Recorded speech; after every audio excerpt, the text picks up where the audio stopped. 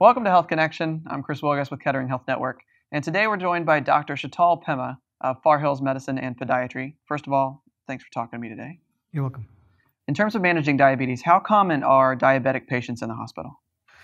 Well, foot complications account for more hospital admissions than any other complication of diabetes.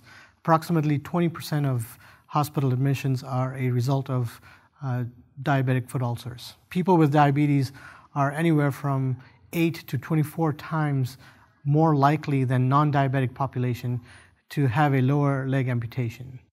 What kind of stuff can you do to help prevent them from getting to that point to where they need a foot amputation? Prevention really begins with first controlling diabetes, secondly identifying risk factors that will lead to diabetic foot ulcers. Structural deformities combined with vascular disease and peripheral nerve disorder are going to put a patient at higher risk, and this has to be identified starting with the primary care physician and then a referral to a specialist such as myself to stratify, to understand how much at risk a patient is at of developing an ulcer. So what kind of steps can patients actually take to try and prevent this issue?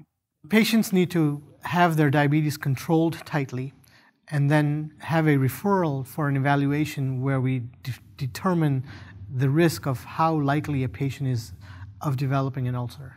So what kind of involvement do you have with patients with diabetes? So once a patient has developed an ulceration to the foot and hospitalization is occurring, we will evaluate to make every effort to salvage the limb, anywhere from debriding the wound to addressing the structural deformities to reconstructing the foot.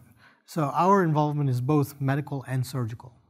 You can find Dr. Pema and others like him at ketteringphysiciannetwork.org. Keep watching for more Health Connection podcasts, and please subscribe to the audio version on iTunes. Thanks again for joining me. Thank you.